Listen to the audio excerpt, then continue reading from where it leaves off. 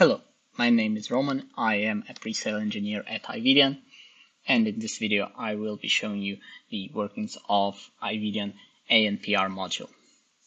So ANPR or LPR, depending on where you're from, is a smart module that allows you to monitor the vehicles entering and exiting your premises. Here, as you can see, we have all of the events that the camera we have installed has detected. We can click on any of the events to see more detailed information, such as the license plate, the detection time, this active until I will explain in a moment, the direction of motion, the comment that the operator has left about this event. We can also see which camera has made this detection, and we see the group that the camera belongs to. If we need to take a closer look, we can open the full picture to confirm that yes, everything is just the way it should be.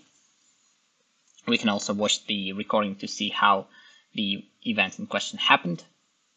So here we see this car drive by.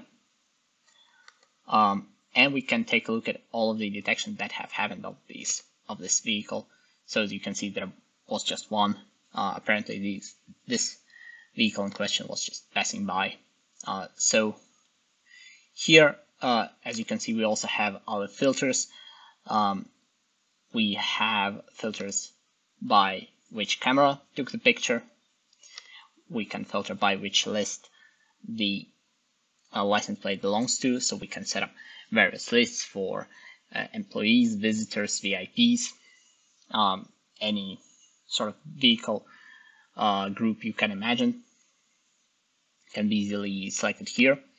We have filters specific to the vehicle part of the module, so we can select the direction of motion, so entry or exit. Here, entry and exits specifically mean movement towards the camera or away from the camera.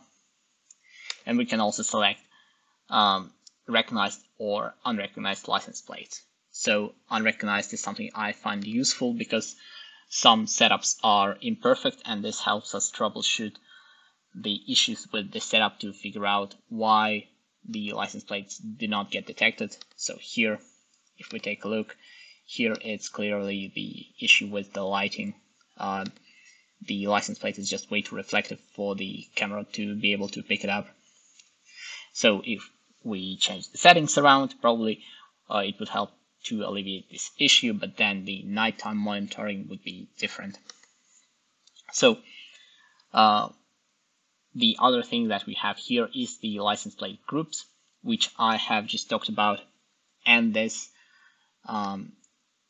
option of active until actually refers to the license group option. Here we have two different lists. One is employees and one is no list, meaning this vehicle does not belong to any specific list.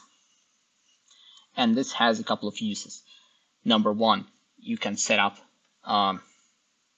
synchronization with packs for it, so you can have your gates and barriers open automatically upon the vehicle arriving and the camera spotting the license plate. And if you need to, you can add more license plates to that group. So let's say we have a license plate, we would paste it here.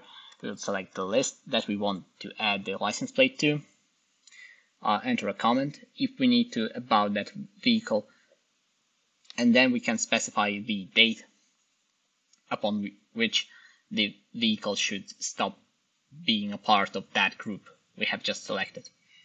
So let's say we have a sporting event where in a week it ends, so the vehicles that we have just added should be out of the group in a week. So we select the state, we add the license plates up here, we enter the comments for them, so who that vehicle belongs to or something like that, or maybe the car manufacturer, so that we can double confirm that this car is what it says it is. and then we click add, and then upon the 30th of June, the vehicle will no longer be part of this employees group that we have created. Aside from that, there are obviously some basic settings. For more advanced settings, you have to go into the camera's web interface, which I will not be showing in this video, maybe in a different one. While I'm talking about this subject, I should also mention that this module only works with a specific type of camera. So for the rest of the modules that you see here and that we have videos of, all of those work with any sort of camera. Any kind of video stream that you can get into Ivideon will work just fine with faces or people or visitors, but ANPR is a bit special. It requires a specific camera, and it also requires a setup for that camera to be useful. So the last thing that we have are reports in the form of Excel spreadsheets, where you can bring up the number of vehicles that have entered your premises and the duration of stay for each specific vehicle. So this has been it for the Ivideon ANPR, or again LPR. I hope this was helpful for you, and I will see you in a different video.